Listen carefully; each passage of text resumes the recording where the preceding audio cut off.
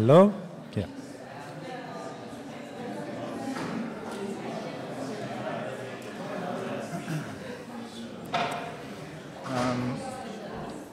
Well, welcome everyone. It's my honor to welcome Mario CARPO to our SAC Lecture Series in 2015. It's been a successful series so far. It's great to have Mario here. Mario is been appointed last year the visiting professor. He's been appointed the Rainer Benham Professor at the Bartlett School of Architecture in London. Before he was a visiting professor at University of Yale in the US. And Mario graduated in the early 80s, 1983, from Florence University, and then taken on first professor positions, tenure track positions in France at the École d'Architecture Saint-Étienne and École d'Architecture Paris-La Villette. And then moving to the US in the early 2000s, doing kind of research at the Getty Center as well as the Canadian Architecture Center in Montreal.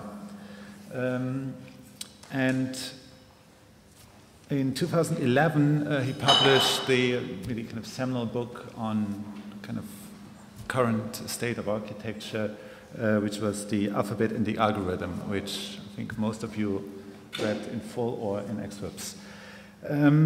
What I find particularly interesting that myself being educated in the late 90s, I just grew out of that period of theory in a way in architecture, and we actually were provided with just techniques and very little theory. We didn't even ask for that. And it took another 10 years for me to kind of see theory coming in that was kind of matching the practicality of what we were dealing with, and that was Mario's The Alphabet and the Algorithm.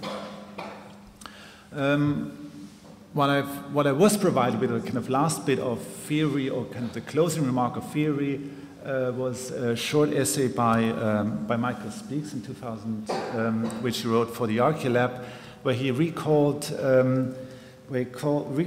Colin Rowe's story of how modern architecture migrated from Europe to the US, and as it migrated over the Atlantic, lost its moral impetus, so to say, and only the form arrived in the US, and from there it then went into the world as the international style. And Michael Speaks continues that story, saying the same happened in the 70s and 80s when French and German philosophy kind of made its way to the US, got translated into English, got absorbed to kind of critical theory, and because it was suddenly packaged, could be applied to all sorts of modes of cultural and artistic production. And very late, so I think Mark Wickley remarked so that architecture was probably the last discipline who then absorbed that theory in the late 80s, early 90s, and took that on in the postmodern movement.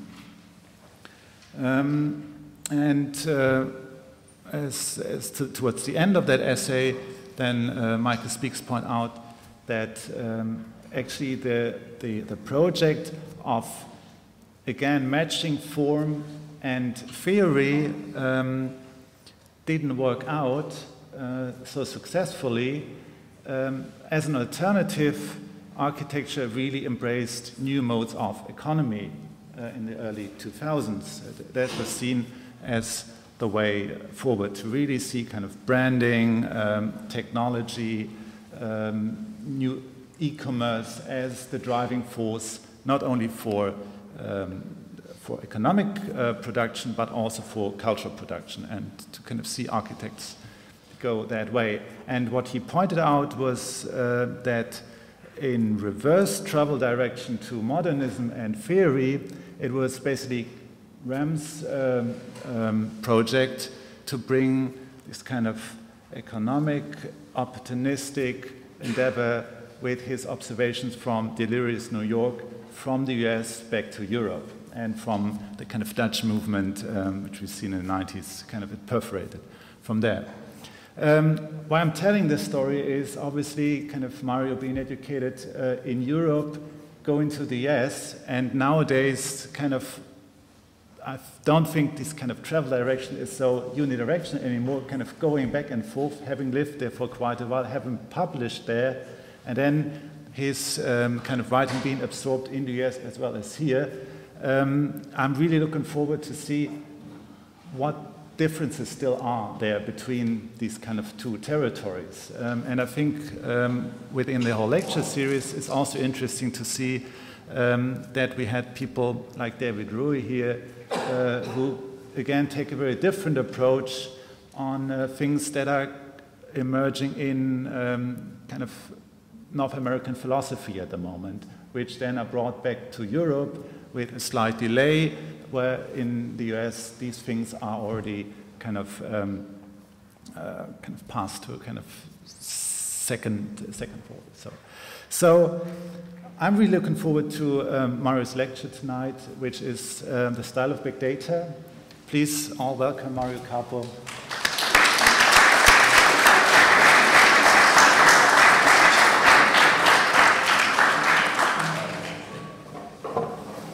Thank you for the generous introduction. Thank you for the invitation. Thank you in advance for your patience in listening to what promises to be an extremely boring paper.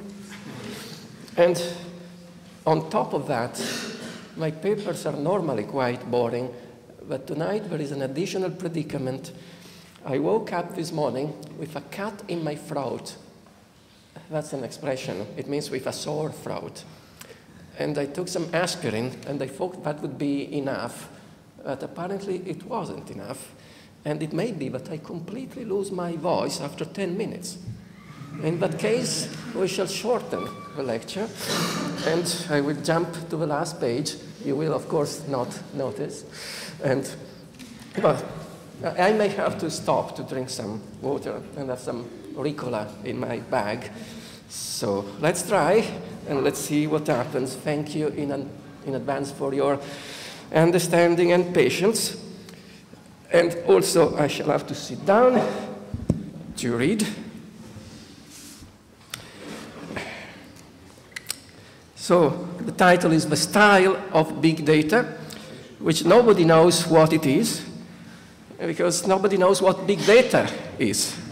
And don't expect me to tell you, because I don't know that myself. Everyone is talking about big data, but there is no consensus on what big data means. And the term is being used today in many different fields to mean so many different things. In today's global media, the term big data is mostly used to refer to the capacity that some organizations have acquired to collect and exploit huge amounts of data, which they use to pry into our personal lives and to make astoundingly accurate, almost miraculous predictions on all kinds of social and even personal events. This is the dark side of big data. It's big data as big brother. And everyone, of course, is afraid of that. Yet, in the design professions, we have a somewhat friendlier view of big data. As we all know, the digital avant-garde has embraced the power of today's digital computation with great creative enthusiasm and with few political or ethical reservations. Today, even more than in the 90s, as reference was just made, big data and computation in design are seen as a tool to create, calculate, and fabricate even freer and more complex architectural and structural forms. I understand the speaker you had here, Rui Klein, one of the two. Well, that's them. This is often seen by the digital avant-garde as a liberatory and even as a libertarian approach to design, a way to cope, manage, and even extol the capacity of some emergent or morphogenetic systems to self-organize above and beyond our traditional methods of design and control. Not surprisingly, today's digital avant-garde often inclines towards a new, neo-romantic style, sometimes neo-naturalistic, sometimes neo-expressionistic, sometimes biomimetic, and often a celebration of the complexity and indeterminacy, of the vitality and animation of inorganic matter. This, excuse me, is something wrong with my slides? Well, never mind. It's still more or less related to what I'm saying. Evidently, this vitalistic and indeterministic view of big data, which is frequent today among the design professions, is the opposite of a hyperdeterministic view of big data that is common among economists and social scientists. The paradox is that economists use big data to diminish our freedom and to amputate our free will. And in the natural sciences, we use big data almost to animate and liberate inorganic matter. They use big data to make human life more predictable, more deterministic. We use big data to make nature less predictable and more indeterminate. But at the origin of this bizarre paradox, to go back to where it all started, it may be worth going back to the original question. What did big data originally and technically mean? Take a deep breath and bear with me, because this will require a long and boring digression, but it may also require that I will check my slides, because there is something not quite right here. No, it's still working somehow. Sorry. So, big data at the very beginning. In its most elementary technical meaning, the big data phenomenon simply refers to our capacity to collect, store, and process increasing amounts of data. If that is the case, let me proceed to a bold extrapolation. Because to the limit, this may mean that ideally, if this is true, at some point in the future, an almost infinite amount of data will be recorded, transmitted, and retrieved, almost at no cost. Note that I said almost twice, because this state of zero-cost recording and retrieving will always be technically impossible. But this is the trend, or the tendency. And the trend is going asymptotically this way.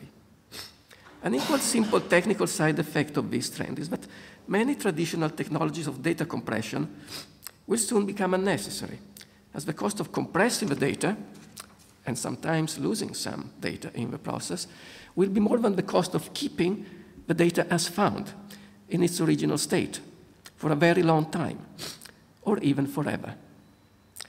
If we say data compression technologies, we immediately think of JPEG or MP3. But let's think outside of the box of a second.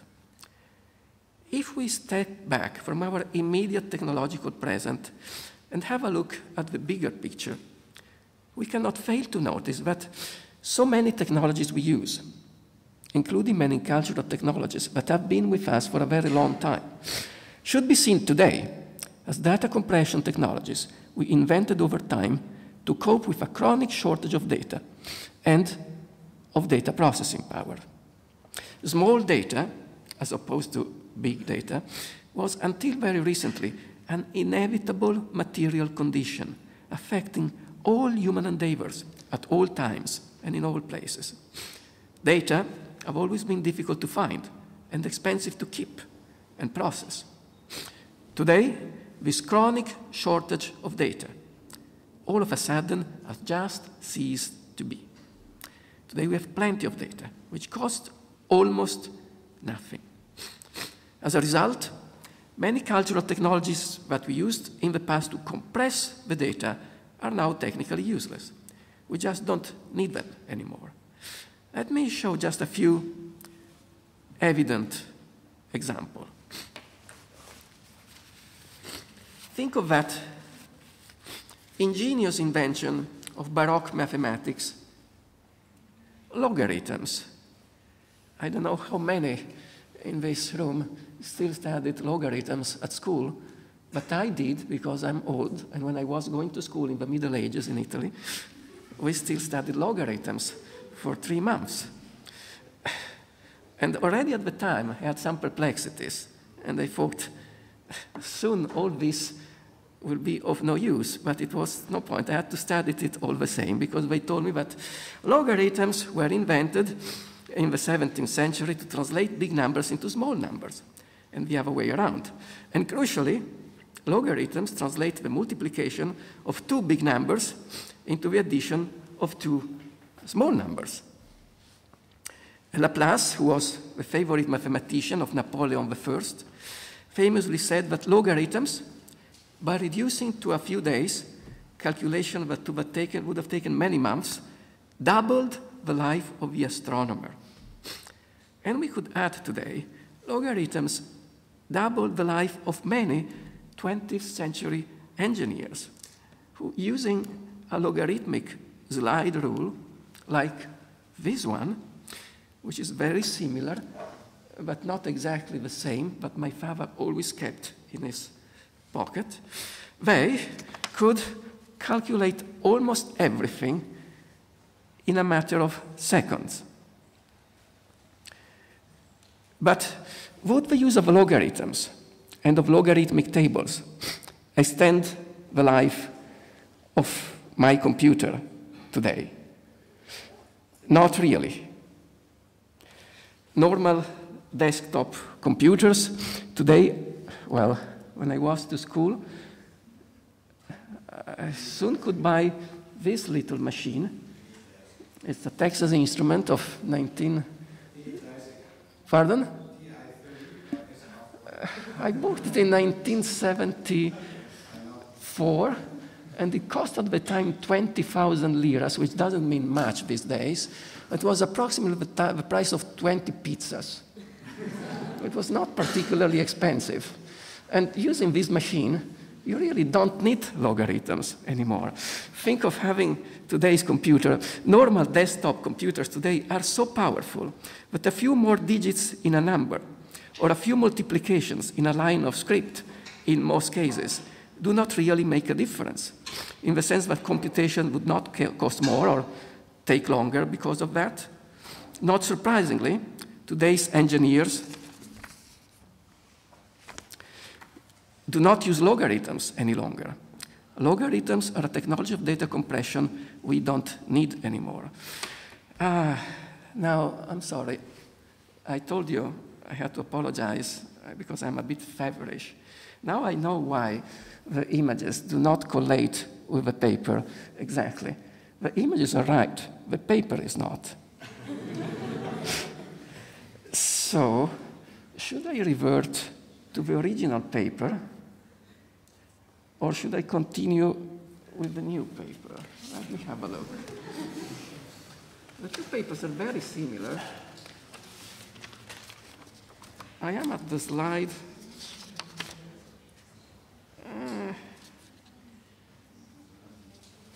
Yes, I think I can do that. You will listen to this paper another time. These papers are made by interchangeable parts. And so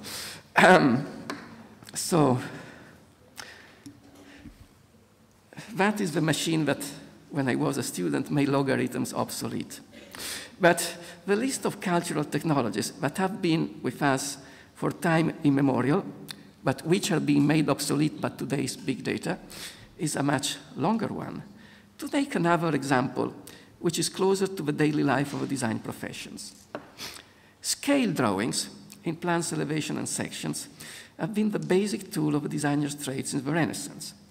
And the geometrical rules of parallel projections were famously formalized by Gaspard Monge, we're back in France, in 1799, under the name of descriptive geometry.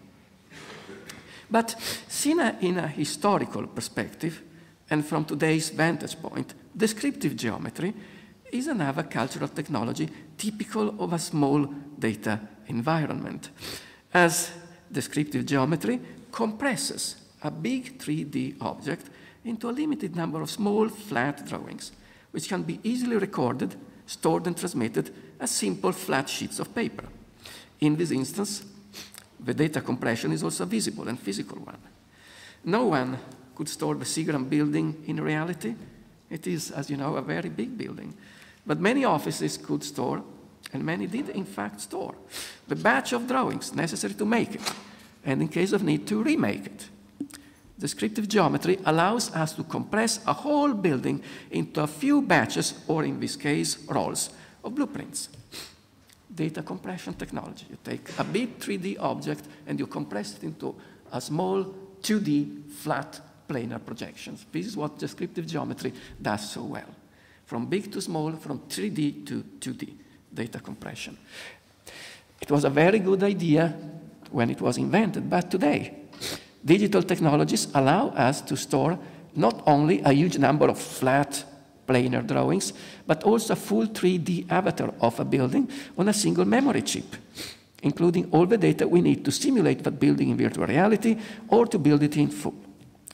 And technologies already exist that allow us or designers to operate directly in 3D, hence avoiding the mediation of planar drawings and of all the geometrical projections underpinning them. In short, if a building can be entirely notated as a 3D model from the start, and the way to represent it change at all times based on need, in many cases we may no longer need planar two-dimensional projections, plans, elevation, and sections. Descriptive geometry, such a smart invention when Gaspard Monge came up with it in 1799, is today a cultural technology for data compression we don't need anymore. And in fact, as you may have noticed, most schools of architecture don't teach descriptive geometry anymore, even though, since I still studied in the Middle Ages, I still studied descriptive geometries for 2 years. But that was a long time ago. Now, let me proceed one more step further with a bold extrapolation. Because from these examples, I could jump to a much bigger argument and claim that Western science as a whole, from its Greek's beginning, from Euclid and Aristotle, can be seen today, from our vantage point, as a lossy data compression technology developed to cope with a chronic shortage of data storage. As the data we could record and retrieve in the past were not many, we learned, over time, to use more and more abstract formulas to extrapolate and generalize patterns from the very few data we had. Syllogism, then equations, then mathematical functions are very effective technologies for data compressions, as they compress a huge number of events that happened in the past into a very short notation, as short as possible, so it can be more easily recorded and transmitted, which we can use to do what? To predict the future. This is what science does. See, for example, this illustration taken from Galileo Galilei's last book, published in 1638. Galileo, one of the founders of modern science, made plenty of experiments to study the breaking of beams under load, such as that one. But today, we need not repeat any of his experiments, nor any other experiment to determine how a beam will break, because generalizing from a huge number of experiments, we have obtained this very general laws.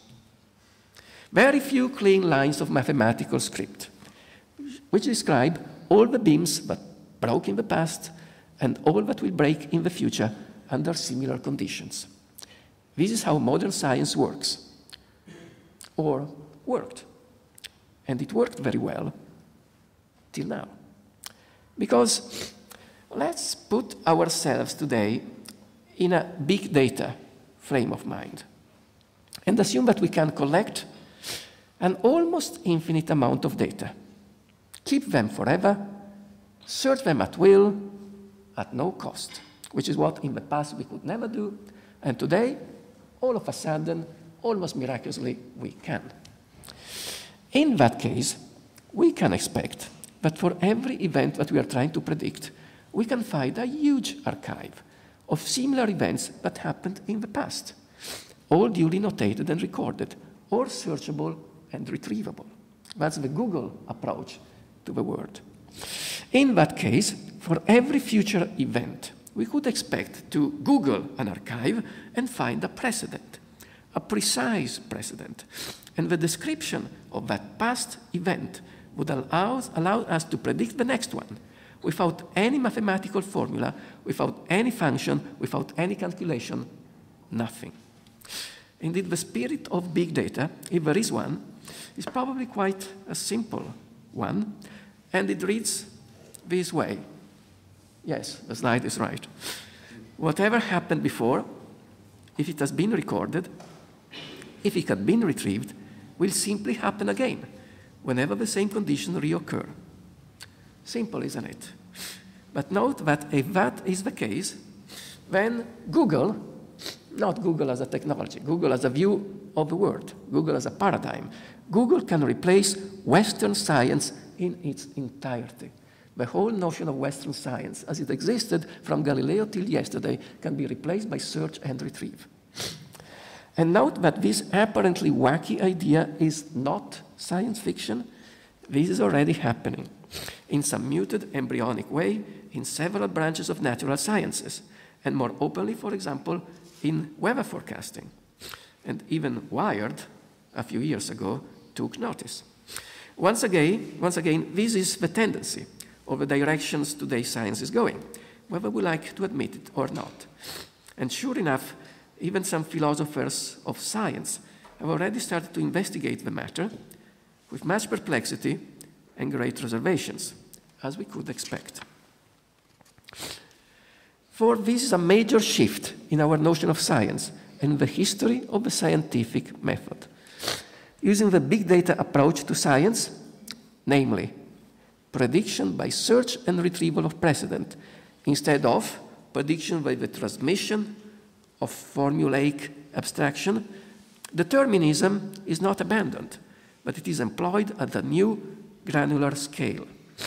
Science, as we knew it, Galileo's science, Newton's science, tended to universal laws, laws that apply to as many different cases as possible. Today's new science of big data is just the opposite. Using information retrieval and the search for precedent, big data causality can be applied to smaller and smaller sets. And it is at its best when the sets it refers to are the smallest. Indeed, the new science of big data only works in full where it does not refer to a class or set of events, but when it applies to one specific individual case, the one we are looking for. This is what I would call the infinite granularity of big data prediction, a new science of singularities and of the individual event, where predictions do not apply to sets or classes of events in the aggregate, but only to one event or to another in particular.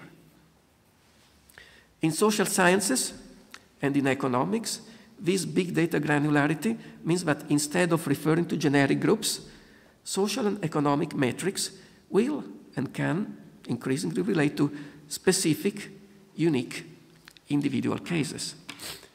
This means a brave new world where, for example, fixed prices will no longer exist, and as you may have noticed, this is already happening. And where, to take another example, the notion of the cost of a medical insurance, calculated as it is today in America, not in Europe, on the basis of actuarial statistical averages, becomes meaningless, because it will be possible to predict at a granular level that some individual will never need a medical insurance, so they should not buy it. And some will need too much of it, so no one is going to sell it to them. This is a scary word, because the individual that becomes the object of this new science of granular prediction is no longer a statistical abstraction, as in modern science, but it becomes you and me and each one of us individually. But, again, in the field of natural sciences, the picture is quite different and way more optimistic. Using the new method of granular retrieval of precedent, we are no longer limited to predicting vast and general patterns. We can, when we are lucky, try and predict smaller and smaller events, up to the most singular ones. For example, in architecture, we can model structural material at a much smaller, almost molecular scale. We can design variable property materials, or quantify and take into account the infinite, minute singularities embedded in all natural materials, irregularities even, which modern science typically couldn't and wouldn't do. Using the granularity of big data, we may now model the structural behavior of each individual part in an hyper-complex 3D mesh, including the behavior of the one part we are interested in. Which one? The one that will fail, the first that will fail. That's the only one we really need to model. Used in this way, the new science of granular prediction does not constrain but liberates, and, as I anticipated, almost animates inorganic matter.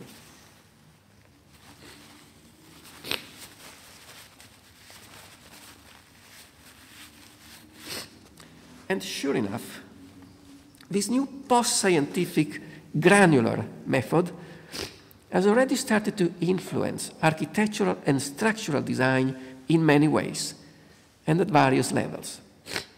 Let's take an example we are all familiar with, the calculus-based digital spline. Calculus is another great invention of Baroque mathematics. And it is, in a sense, the ultimate small data technology, because calculus compresses into a single short notation an infinite number of points, all the points that belongs to one line, curve, or surface. So that's a parabola. On the parabola, there is an infinite number of points. How many? A huge number, an infinite number. But we need not write down each one of them individually, because if we write down the function of the parabola, as I studied it at school a long time ago, and I think it is still notated that way, with two variables, x and y, and three parameters, a, b, c, which become numbers at some point, with two letters, x, y, and three numbers, we can write down all the points that belong to that parabola, all of them, no one more, no one less. That's the magic of calculus. It's a very effective notation. In a single line, you write down the position in space of an infinite number of points. But this is the reason why it was so good when Leibniz and Newton invented it. But let's put ourselves, again, today, into a big data frame of mind. And let's assume that we can have access, again, to unlimited, no-cost data storage and processing power. In that case, we could easily eliminate that synthetical mathematical notation, the function of a parabola, and write instead a very long dumb log, the list of the position in space of many points of that line, each one with 2 or 3 coordinates. 2 if it is flat, 3 if it is 3D. How many? Doesn't matter. As many as we need. Perhaps a huge number of them. The file will record the individual position in space of a cluster or cloud of points that may not appear to follow any rule or pattern, which in fact we would not need. so long as each point is duly identified, tagged, and its position is known and measured and written down in 2 or 3 dimensions. So instead of a function, 2 letters, 3 numbers, we have a huge book with billions of points, all notated in XY or XYZ coordinates. And if we need more, we add more. There is no limit to the amount of data we put in the file. It is not our job, it's the job of a machine, and for the machine, it doesn't make any difference. This is the kind of stuff that humans don't like, but computers do well.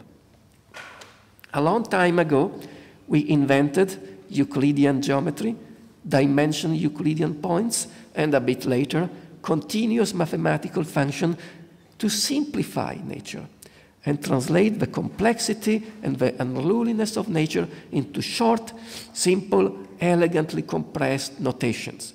Small data notations, notations made to measure for the human mind, notation we could write down, notation we could work with. But today's computers do not need any of that anymore. Computers work in one way, we work in another way. Our mind is hardwired for small data. Computers are hardwired for big data. So it is as wrong to make our mind work on big data as it is wrong to make a computer work on small data. Each one should work for that which it can do. And sure enough, some of today's digital designers have already discarded the small data calculus-based spline, the Bézier spline, which is at the basis of the NURB, non-uniform rational B-splines, which I presume all of you studied at school when you were kids. That was so important for the new digital style of the 90s. Digital designers today have started to use big data and computation to engage somehow the messy discreteness of nature as it is, in its pristine, raw state, without the mediation of elegant, streamlined mathematical notation. The messy point cloud and volumetric units of design and calculation that result from these processes are today increasingly shown in their apparently disjointed and fragmentary state. And the style resulting from this mode of composition is often called today voxelation or voxelization. Either work. I googled both and they give the same amount of hits. So, this is one reason why today's digital style, increasingly rough, messy, and complex, already looks so different from the elegant style of spline modeling, and so different from the smooth sinuosity of a spline-dominated environment that defined the first digital intelligent design back in the 90s. That page doesn't come from the Middle Ages. It may appear to, but it was actually January 2001. Believe it or not, all that you see on the screen, no more than 15 years ago, was extremely hot and trendy and popular. Now, some people are still doing it. But that's their problem. This was inaugurated only a few months ago. I don't know where. But most of today's architects are giving shape and form to the new sensibility and to the aesthetics of our time, not to the time of 20 years ago. Today, the time and age is the time and age of big data. And at the same time, these new forms and shape are also often the indexical trace of the new tools we are using. So it is a matter of sensitivity, it is a matter of emotion, it is a matter of feeling, but it is also a matter of the new tools we are using, which almost inevitably prompt us to work in a certain way, and no longer to work in that way. Let me mention briefly, to conclude, one additional argument that may, just may, corroborate my argument. A simple technical, almost pathetically banally technical point. The shift from subtractive to additive fabrication technologies. In its present form, the distinction between subtractive and additive making, well, we didn't invent it. It is a very long story. It goes back to Leon Battista Alberti, who invented it. He wrote it in Latin, but he used exactly those terms in a book he wrote called On Sculpture around the mid of the 15th century.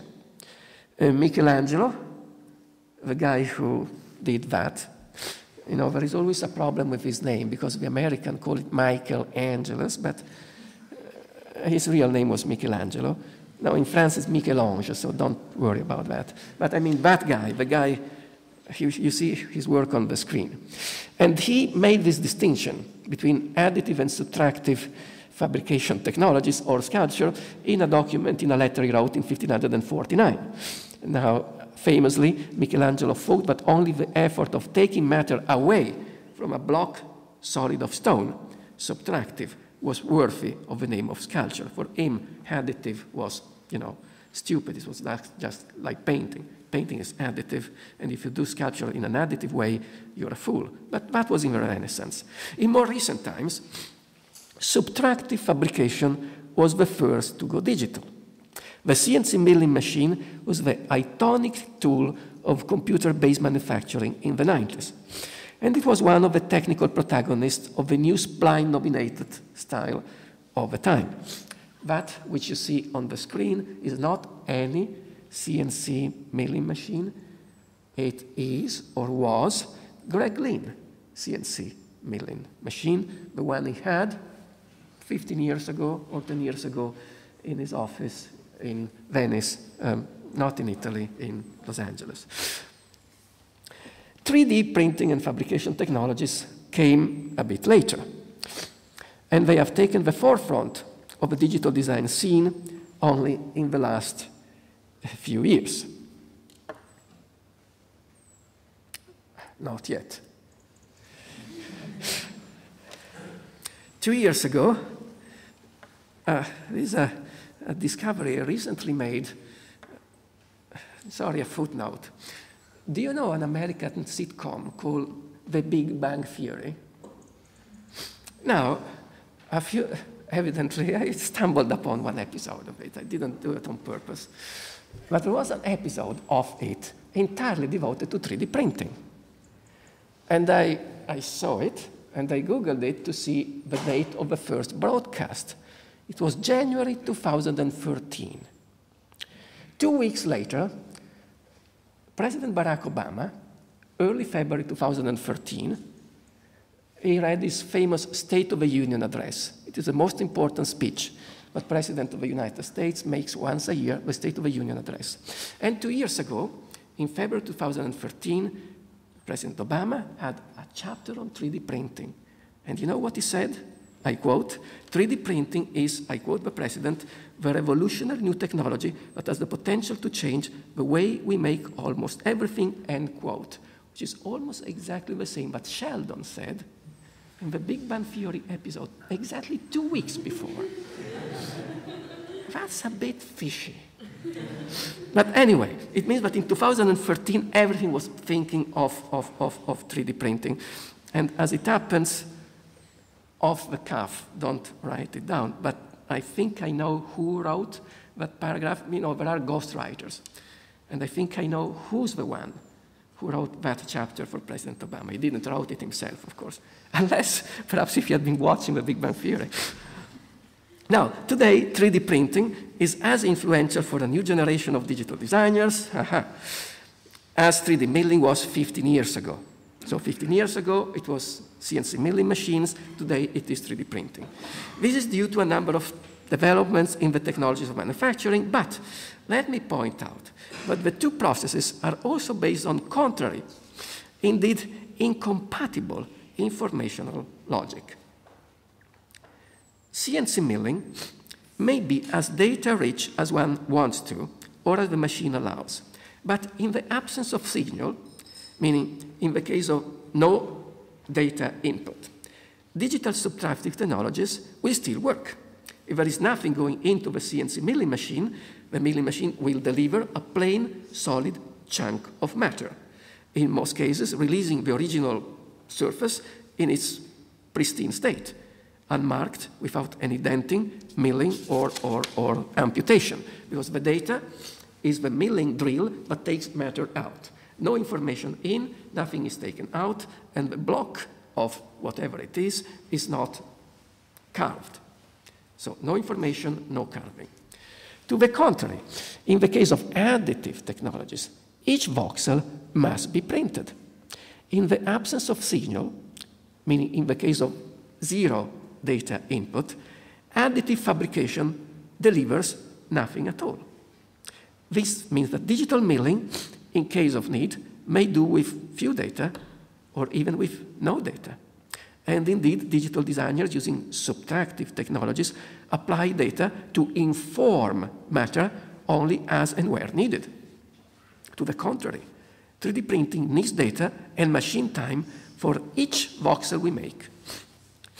This simple technical truism has some remarkable consequences. Let's consider this famous example of monumental 3D printing, which you see on the screen, the digital grotto commissioned to Michael Hansmeier and Benjamin Dillenburger by Frac Orléans, which was shown at Frac Orléans in the summer of 2 years ago. 2013 was a good time for the 3D printing. By looking at it, we tend to think that the solid block into which the grotto appears to have been inscribed was carved to create the intricate details of the interior, and that this carving cost time and labor. This is not true, because the grotto was not carved from a block in the old subtractive way. It was printed from dust, almost from nothing, in the additive way. As a result, the grotto we see, including all its intricate details, was faster and cheaper to make than a plain full block of the same size. The grotto is cheaper than the full block because all the void inside of the grotto was not printed. If we want to print the plain full block, we must keep printing. And that means more work, more time, more money. This is rather counterintuitive if you look at this from the point of view of a history of, well, from the point of view of art history, even from the point of view of Western art history in its entirety. Because we tend to think that decoration or ornament is expensive. And the more decoration we want, the more we have to pay for it. But in the case of Hansmeier's grotto, the extraordinary amount of detail and ornament we see inside the grotto, oddly, made the grotto cheaper. Footnote. This is true only in theory, if we disregard the time and cost of designing the ornament. But this is our time, which, as we know, is worth nothing. So, all the same, the difference in theoretical terms is striking, indeed revolutionary. Since the beginning of modern times, indeed since the same Leon Battista Alberti already mentioned, Western architectural theory has developed a systematic notion of ornament as supplement. Ornament is something which is added on top of an object or of a building and which can be taken away if necessary. For example, for this reason, in John Ruskin's romantic theory, the beauty of an object is proportional to the amount of ornament that it displays. But for this very same reason, in the 20th century, modernists, Puritans, Taylorists of all sorts blamed ornament as waste, superfluity, and in Adolf Loos' famous slogan, a crime. Labor and capital thrown out of a window, money that should have been better spent in some other way. It now appears that these technical and cultural premises are simply not true anymore. In the age of big data and of 3D printing, decoration is no longer an addition, ornament is no longer a supplemental expense. Hence, the very same terms of decoration and ornament, predicated as they are on the traditional Western notion of ornament as supplement and superfluity, do not apply anymore. And perhaps we should simply discard these terms together with the meanings they still convey. So it would appear, to sum up, and none too soon, that the age of big data in the natural sciences means more than totalitarian snooping and hyperdeterminism. Yes, totalitarian snooping and hyperdeterminism are a reality of our big data society.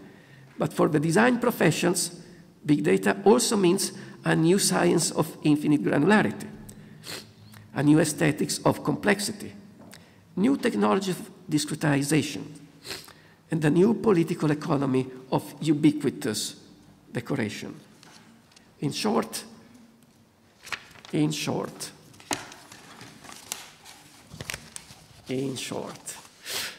a complete reversal of all the architectural principles we have inherited from the 20th century and from 20th century modernism, but also, since we are in 2015, a complete reversal of many principles we have inherited from the first age of digital intelligent architecture. That was the age of small data, the age of spline making, the age of smoothness, the age of the CNC milling machine, the age of elegant streamlining, the age of the blob. All that is also already behind us. These are my last words. Thank you.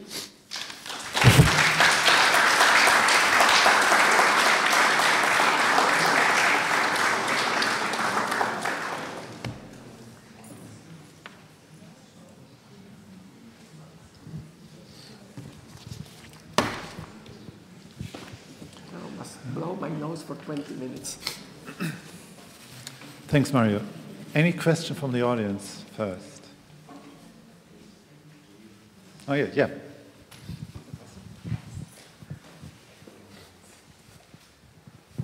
So, I mean, my question is a bit about like this idea of like that we are leading in the design professions. The big data is actually driving towards this complexification and this aesthetics of complexity. And a bit the question is that exactly this point, like the use of the algorithm as a tool for like generating more complexity, and exactly the fact that you ended up on the idea of the ornament as a focus on it, leads me to think that somehow I personally see a problem in today's design profession, which is this problem that the algorithm is used exactly to generate a complexity which is not necessarily understood and in a way kind of deployed conscientiously by the designer, let's say. And somehow there's some designers which are instead claiming to the idea of the use of the algorithm, not anymore as a tool for like complexity generation, but as a tool to kind of understand this gigantic mass of data and make sense of it, and then design there. And so it is true that, as always, there is a disconnect between the technologies we are using and the critical categories we are still applying to make some sense out of them. For example, in the discussion of ornament and decoration, it is evident that we are misled by carrying over from the past the notion of ornament and decoration, which comes from the classical tradition, which makes perfect sense in the tectonic tradition of the West, which makes perfect sense in the still tectonic tradition of modernism.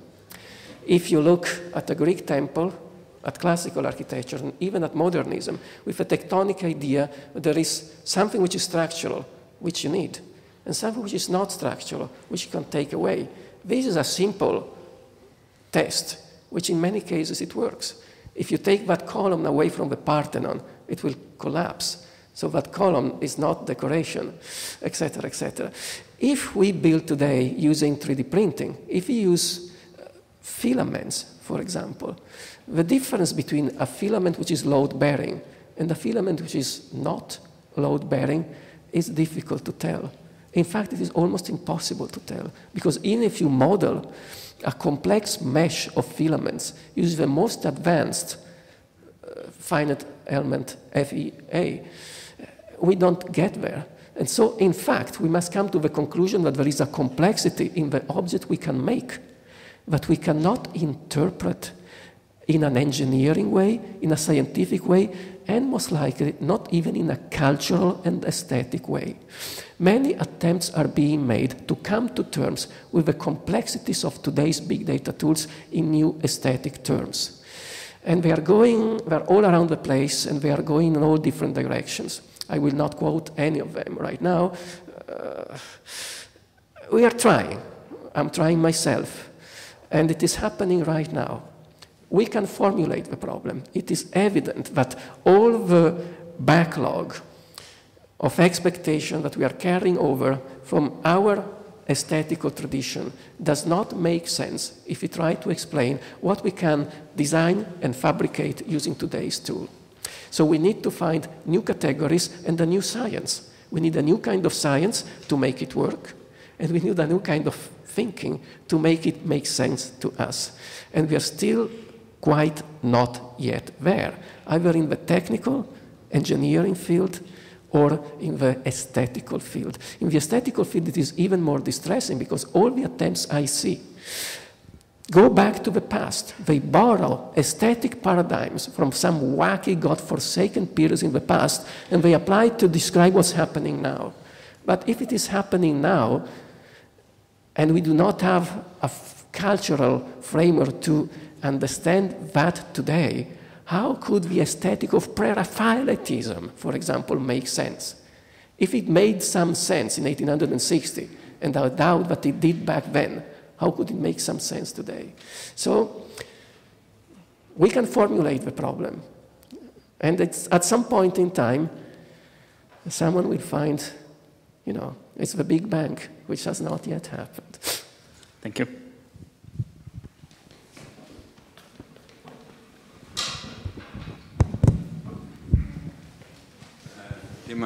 Thank you for one of your series of lectures that always give us a deep insight into the history of our culture, because I think each time when something comes up, you always link them, with the larger history at all. So what I'm asking you is, what I think was interesting today is you clearly formulated that we are in a different idea of how we are using data. Yeah? But what was beautiful is you showed that within the last idea of the spline, yeah, there also came a disciplinary problem with it, that was different than the problem that we had in modernism. Yeah? And for example, that had to do with the relationship of the parts to its larger whole. Yeah? So that the idea of the single surface, the idea of the blob, yeah, not only was a different data set, but it was also becoming a different disciplinary problem in architecture. So from your travels and visiting schools, what kind of disciplinary problems are you seeing emerging by using now other data sets? Again, when the spline came of age, it was a fantastic idea. If we read the arguments that were made in 1993, 1994, 1995 to make some sense of it, that was pure genius.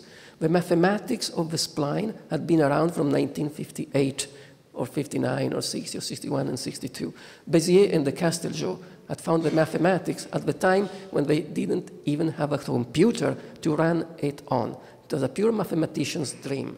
And they, as you know the story, Bézier invented it for the Renault car maker and de Casteljau for the Citroën car maker. And of course, they presented it to the car makers, and they said, what do we do with it? They said, nothing, we have no machines to use with mathematics. And so they published it in scientific journals, which is why Bézier and de Casteljau, or Renault and Citroën, never made a penny out of his mathematics, which at some point became integrated into spline modelers. And if you can manipulate a spline, a non-uniform rational B-spline, by clicking on the screen, it's an easy game, and it was an easy game. But that game overlapped with a vast set of pre-existing architectural ideas. It was I was not there. This is something I've studied in books. But if you put yourself in the shoes of what Peter Eisenman, the deconstructivists, Zaha Hadid, the young Greg Lynn, working in Peter Eisenman's office, were doing at that time, even before they knew what a spline was. But that was evident. The day when a spline would appear on the screen, they would start using it like crazy. And they did. It was the answer to the questions that Peter Eisenman and others had been asking for some time. This is, by the way, the technical history of the invention of Form Z, to which Peter Eisenman himself participated as a tool to create complexity. And there was at the time the great idea of Greg Lynn that the blob was a way to overcome the opposition between the angularity and the deconstructivism and the visuality of postmodernism. So it was a synthetic bypass, almost an Hegelian mechanism of going beyond the opposition between the conflict of deconstructivism and the empathy of postmodernism. With the spline, you can merge it all together. These were the 90s. That was that page we have seen on the screen.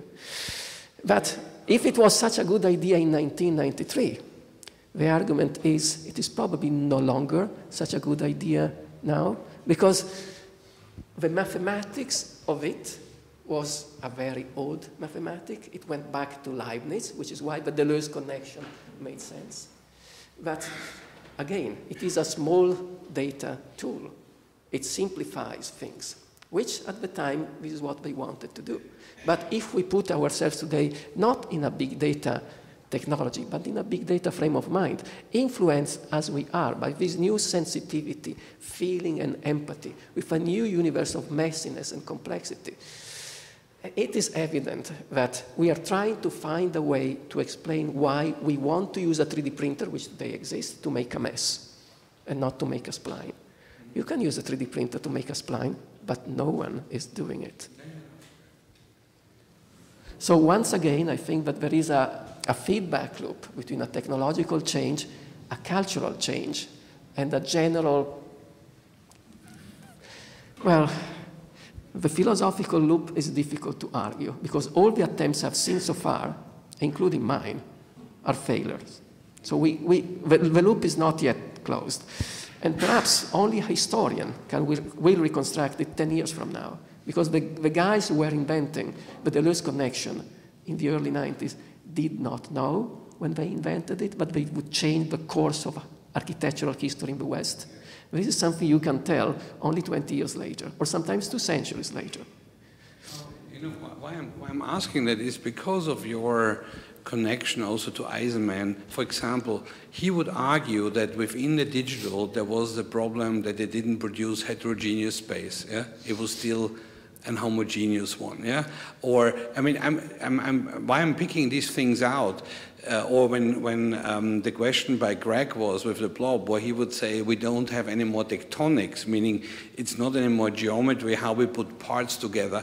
So I'm more wanting to ask from you what kind of architectural problem you see, yeah, that might emerge as a thing. I mean, for example, let's say I just recently got this idea that what you now interestingly said, that the idea of making a character in relationship to composition, you know, a text that Rowe wrote, that the spline could now do that. Yeah? So what do you see today? Yeah? How would you think architecturally might something change by the kind of projects you see around the world? That using now your interest in other big data sets. If you want me to not to change my hat, I take away the hat of the historian and I put the new hat, which is a strange one, that of the prophet.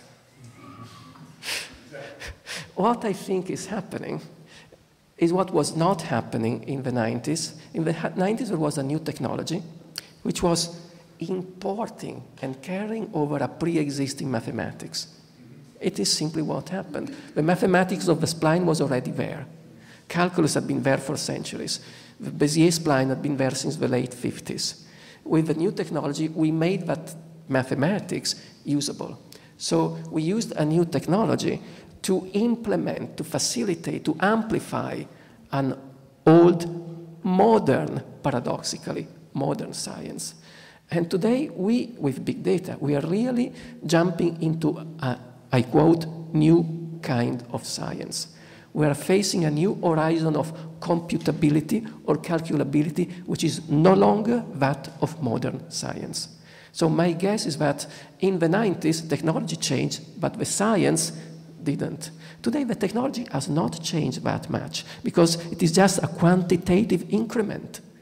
It is just becoming more powerful, but science is changing. So there is a certain symmetry. In the 90s, we have a new technology implementing, carrying over an old science. And today we have an old science, because after all it is 50 years old, 20 years old, which is becoming faster and cheaper to the point that we have gone through a quantitative threshold, which is bringing us to conceive of a new kind of science. And I quote the title of Stephen Wolfram, and all our students, perhaps even here, are crazy about cellular automata. And so they try to read the book of Wolfram, which is titled A New Kind of Science. Are cellular automata a new kind of science?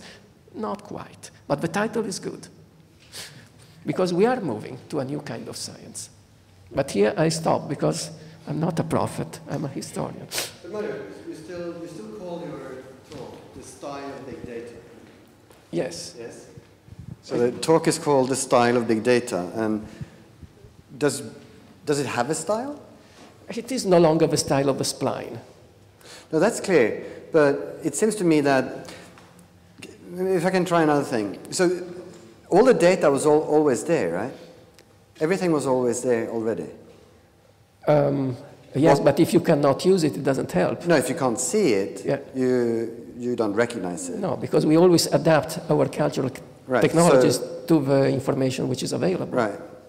But my point is simply that it's simply our, given certain technologies, we discover what is then called big data. Well, big data is a vague notion. I simply use it to define a quantitative increment which is bringing about a scientific turning point, which is the notion that increasingly Wolfram is going to that direction, epistemologists are increasingly going into that direction, the old way to anticipate the future using deterministic causalistic science, the science of positivism, the science we studied at school. We observe a limited number of accidents or events that happened in the past. We extrapolate from them. We formalize and generalize. That is the Newton idea of the world.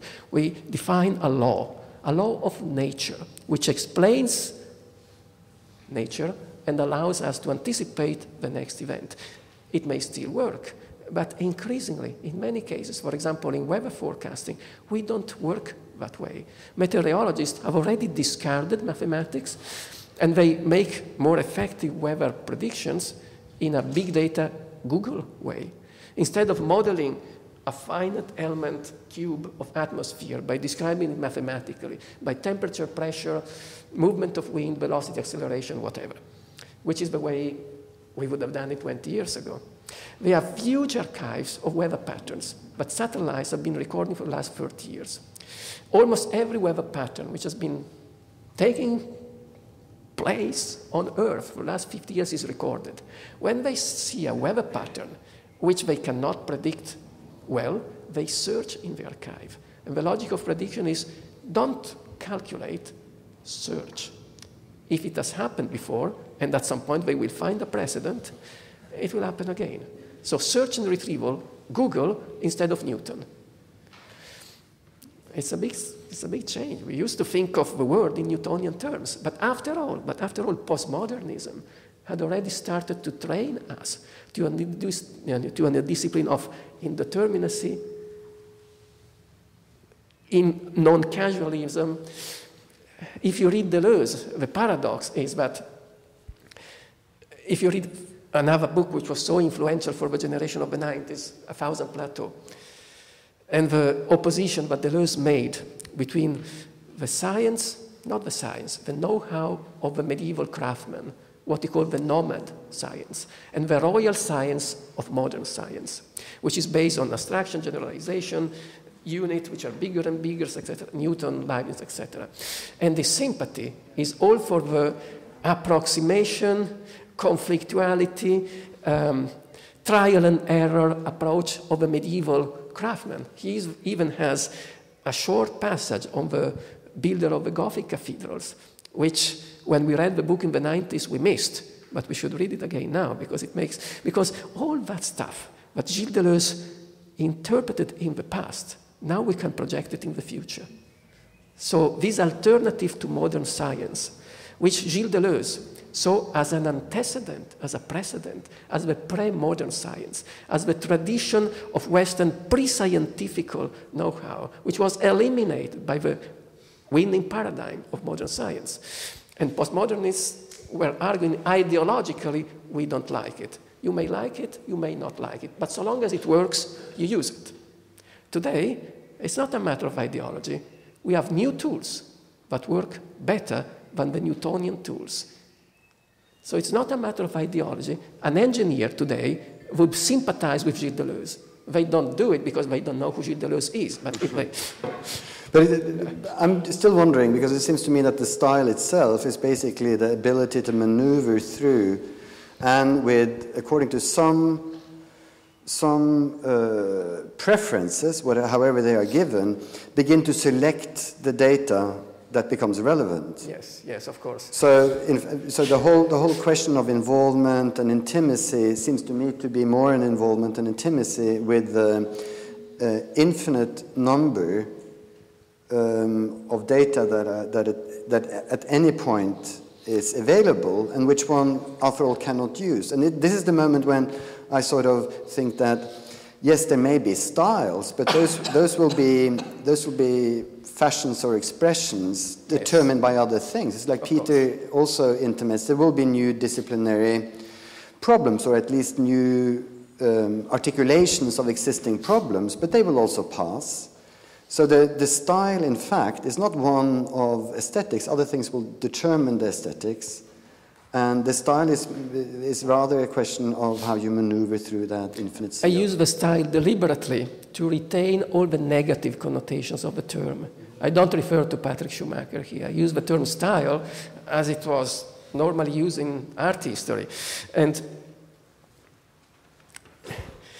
think of the colleagues we know, some of which have shown work, some of which I have not shown work. They are not engineers. They do not often understand 100% and sometimes not even 25% the technology we're using. But what does it matter? We are designers. We are creators. We are makers. Our job is not to explain to the engineers what they should do, because they will never listen to us. Our job is to invent rhetorical forms that at some point can embody and express the spirit of a time. And if you do that, bingo. Frank Gehry and Greg Lynn did it in the 90s. And I have the feeling that someone is trying to do it again. But I cannot tell you yet who the winner is.